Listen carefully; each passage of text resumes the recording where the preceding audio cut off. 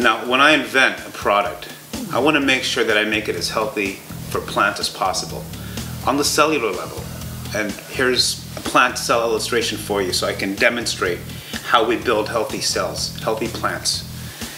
This is the cell wall right here. There's a hardening agent that goes on the inside of the cell wall called lignin. It's the combination of cellulose and lignin that give the plant cell its structural integrity.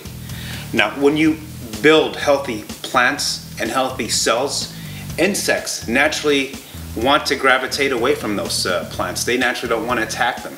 Let me demonstrate that for you. Here's a piece of bark. Here's a piece of tender lettuce that was grown conventionally, by the way.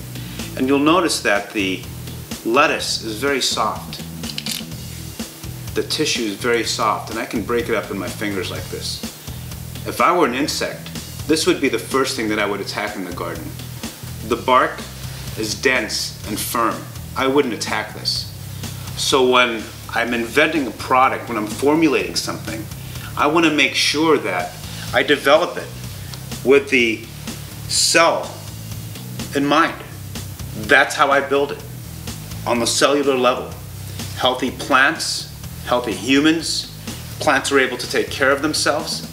And I do that by providing the soil with an abundance of micronutrients, with all these trace elements, with fish bone meal, with probiotics. That's how we build it. That's how we build a very healthy cell that's able to take care of itself.